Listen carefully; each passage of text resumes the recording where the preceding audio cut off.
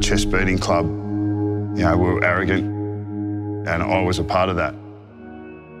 I don't think that this has been a well-run football club for some time. He obviously needs to shoulder some of the blame.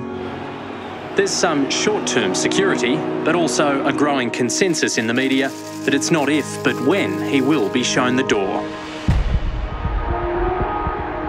There's a part of me that goes like, what my life would be like if I wasn't Brody Grundy for Collingwood. Man bun sort of guy. Right now I'm pretty frustrated as a player. I'm out of contract. The team's going well and you really want to be a part of that. It's a little bit scary. Not many people know that I've been struggling a little bit with just a bit of anxiety and my mental health, I suppose I should say, and it's very private.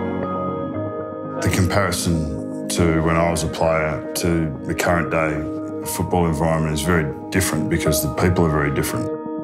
The thing that I've realised is I've cared too much about what other people think. The beauty of what we're doing is about celebrating each other. The beauty of what we're doing is about accepting each other, and not just the best of us.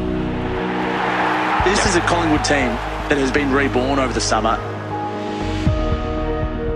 If we can treat each other with that sort of respect and be ourselves entirely, we've already won, boys. We've already won with the way that we go about it.